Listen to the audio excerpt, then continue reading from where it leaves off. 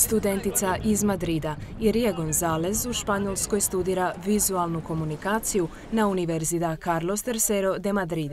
Najviše ju zanima televizija i film, a nada se da će u budućnosti samostalno raditi filmove. U Zagreb je stigla u okviru Erasmus razmjene studenata, a najviše zbog zanimanja za vizualnu umjetnost upisala je kolegije na studiju novinarstva na Fakultetu političkih znanosti. Ovdje se već udomaćila jer je Zagreb prilično popularno odredište među španjolskim studentima. Honestly, I think it was fate, because I had a list with like 7 options, and for some reason I put Croatia the third, and I had put Italy twice, and I had put Holland 3 times, and it just came out to be. And I wanted to know what it is to be fully alone in a city, because I've lived with my parents for all my life. And I feel like I've always kind of like got support from people, and I wanted to know what it was to be independent.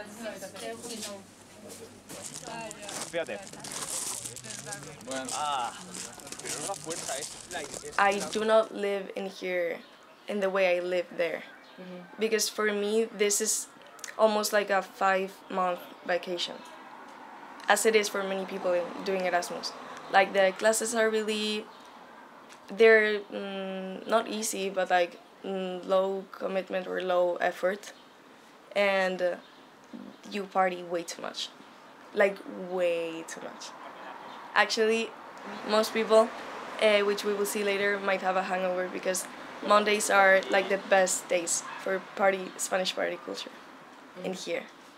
In here and back Rakia home? Mondays. Back home, I mean, it really depends. Like, there's a lot of party life in Madrid, but it really depends on what you like. Basically, here are all my friends. This was in Calpe, and this was like a sort of award competition we did. It has been really hard for me, because I feel like I came here to grow as a person, but I've kind of gone backwards. Honestly, it's just been like kind of hard socially. There's been like weird things that happened to me. I feel like they're not usual, or at least for me they're not usual. Like relating to how people treat you given how they see you because of how you act in here. And I almost feel like Erasmus is a social experiment, because there are basically no consequences. It's like you live with people like very intensely, like almost like a summer camp for a few months or for a year, and then you might never see them again. So people are in this like mindset of it's literally a bubble, it's fake, and you can do whatever you want and there are no consequences. So people get these sort of like alter egos, and they act in really interesting ways. And I feel like I got that at the start, because I acted in a way I've never acted before. And would you suggest to younger generations that they should also... 100%. 100%. I feel like it's a must. Like, you need to know what it is.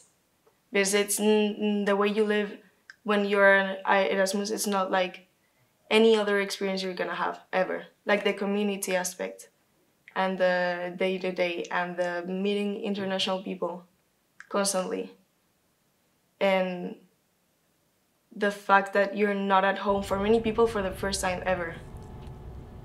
So yes, I think it's really important.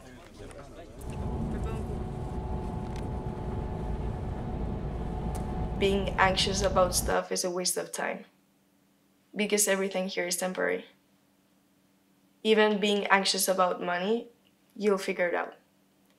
And any type of social friend problem you have, you'll figure it out.